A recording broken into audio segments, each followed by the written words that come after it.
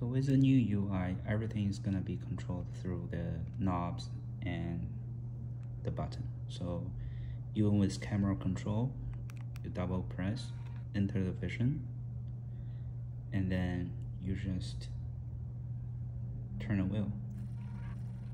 It's gonna flip the camera and flip the camera. It's very satisfying actually. Go back, and I'm gonna show you some settings here.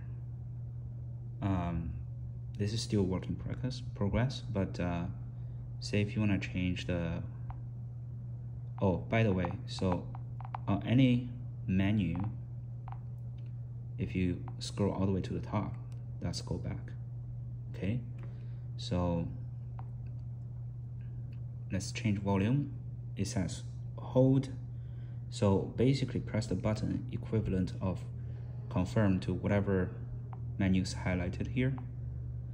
So let's say if you want to go Bluetooth, you just go to Bluetooth. It's highlighted like that. Turn on the Bluetooth, turn off the Bluetooth, and then always scroll up. That's gonna go back. So yeah, it's a bit hard to do this one hand because I'm holding my camera. Say if you want to turn the brightness level, it says hold, so you just press and hold, and you adjust your brightness like that. Very intuitive and very fun.